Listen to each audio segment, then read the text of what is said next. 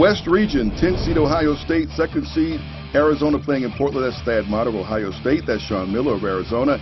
And the Wildcats looking good early. TJ McConnell with the steal. He's taking it back up the floor, and he'll lay it up on the other end, and Arizona has a 9-5 lead. For Ohio State, D'Angelo Russell, and watch the nice backdoor pass. He's going to give it up to Sam Thompson, who's going to go up strong and finish it.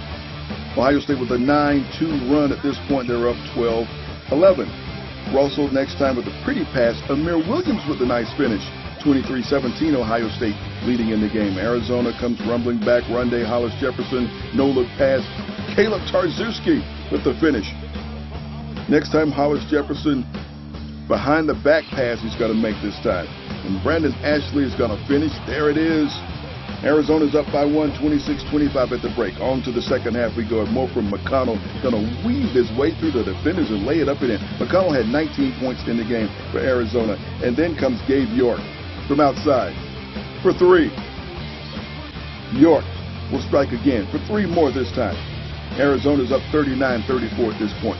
McConnell is going to find a cutting Caleb Tarczewski, who's going to have a nice finish. Strong jam right there. 43-36 Arizona.